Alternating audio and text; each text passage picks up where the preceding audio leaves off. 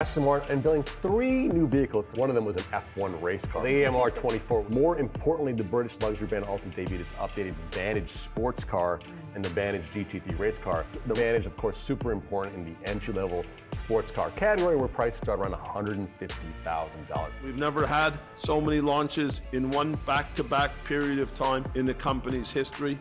And that just continues on our success of our DBX, our SUV, which we launched 3 years ago. So carrying on from the success of DBS to DB12 onto Vantage. And next year we'll come with our first mid-engine hybrid program with Valhalla. The DBX 707 was the first vehicle under my stewardship that was launched with a minimum of 40% contribution margin. Every vehicle to be launched after it, the first was DB12, second will be Vantage, will all have a 40+% contribution margins.